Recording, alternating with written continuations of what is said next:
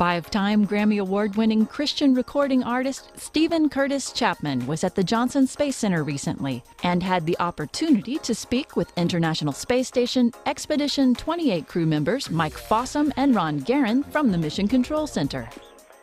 This is Stephen Curtis Chapman. How's it going, guys? Greetings. You've got Mike here and Ron. It's really great to talk to you.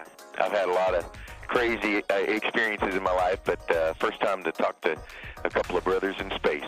Your music's flying with us, and you're just a real blessing to us, and it's great that you're able to join and see a little bit of NASA behind the scenes, and it's an honor to talk to you. Thank you, guys. When we release a new album, we call it launching an album, which after seeing this, I think we might need to change that name because it pales by comparison.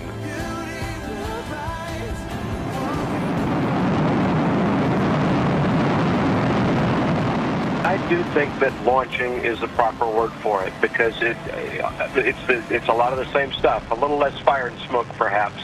For us, a launch is a new beginning to a new chapter, for us in our mission, as it is for you when you launch a new album and you send it off with a prayer and a wave and off it goes. It takes on a life of its own. Bless you. Thank you so much, guys.